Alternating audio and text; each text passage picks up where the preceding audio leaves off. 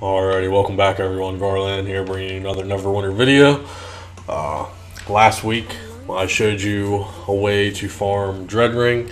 I was basically crucified for it. A lot of people didn't agree with it. I did get a lot of positive feedback, but a lot of people were saying, you know, it's an old method.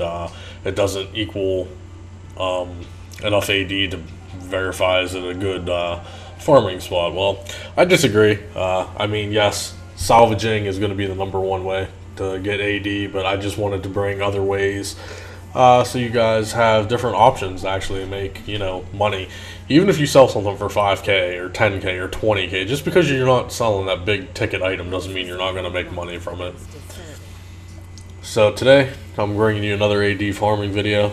We're going to talk about Sharandar. People on the Xbox and PC, you only have to be level 64, I believe, to start the Sharandar. You have to be level 70 on PS4 because you guys haven't got the Guild Alliance's update yet. So, depending on how far you are into the Sharandar campaign, I'm going to assume that you're done with it. You've completed Sharandar, you have access to all 3 areas. Sharandar is broken down into 3 separate areas. So what you want to do is you want to you want to get your weekly, of course. We're not going to do it. I want to keep this video as short and to the point as I can. What we're going to be hunting here in Sharandar are going to be the T-stones. If you do the weekly, you can get your, you know, rough AD for the weekly, of course. So we'll accept that. And it actually spawns right behind you. Alright, so as I mentioned, there is 3 sections to Sharandar. The first section is the Wildwood Gate.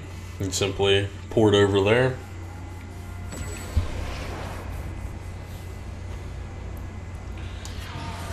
And it's very self-explanatory. All you want to do is the daily quests. That's all Sharandar is. It's a little different than Dread Ring. In Dread Ring, you can farm it non-stop. Sharandar is going to be once a day. It's a daily quest. You're actually going to have 9 of them total. So here you are, the Red Cat Bounty. Each one is going to reward you a lesser T-stone, usually 1 gold crescent, and then 1 campaign currency of that area. There's 3 areas, so there's 3 different campaign currencies. So simply, there's 3 in each area, you know, 1, 2, and 3. And you just want to do your daily quests. I know it sounds easy, doesn't sound like a secret or anything, but you'd be surprised how many people don't do these every day. So we'll run to each section here. I'll show you and prove to you. Here's the second section, the Banshee Gate.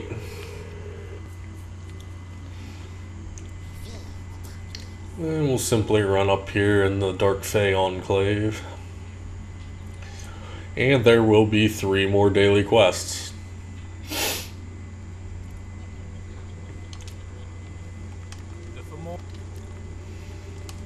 So now here's the second campaign currency.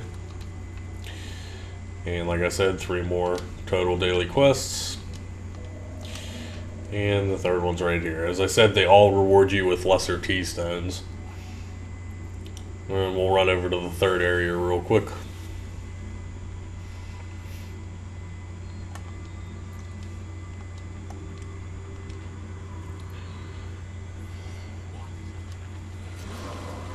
And the third and final area and the third gate is the Moonlight Gate.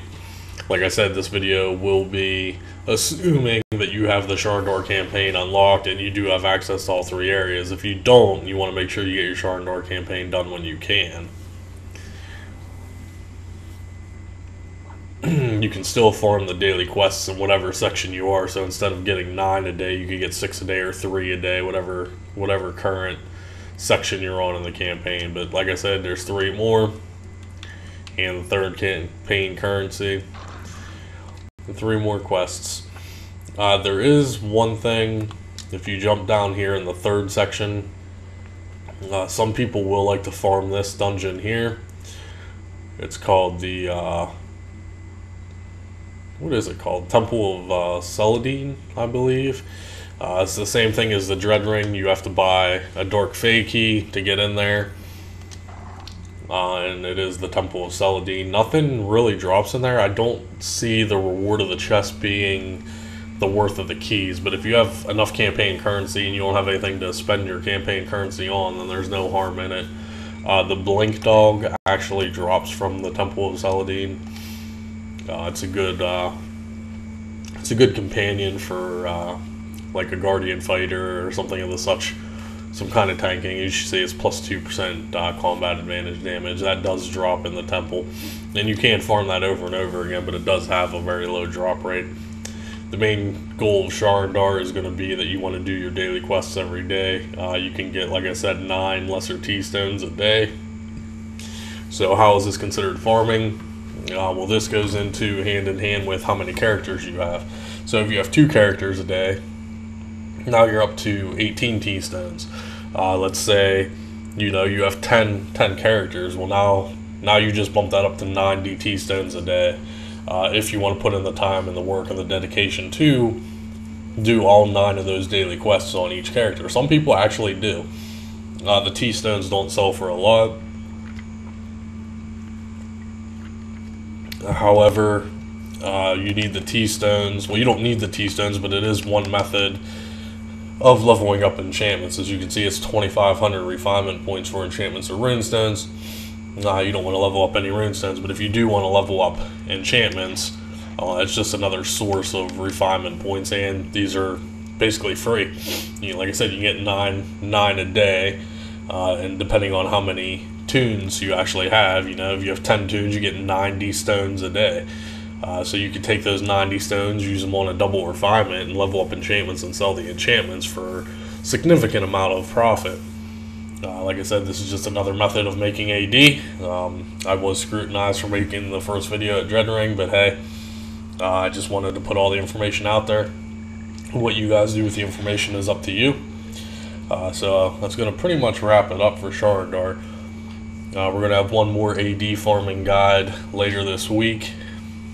If you guys have any questions with Sharandar or any comments or concerns or just general feedback, I always do appreciate it. Thank you everyone for supporting the channel. We're growing at a great rate. Thank you for all the questions that I have been receiving. I've been trying to answer everyone that I can. But like I said, this is Sharandar. Basically, you're going to farm the T-stones.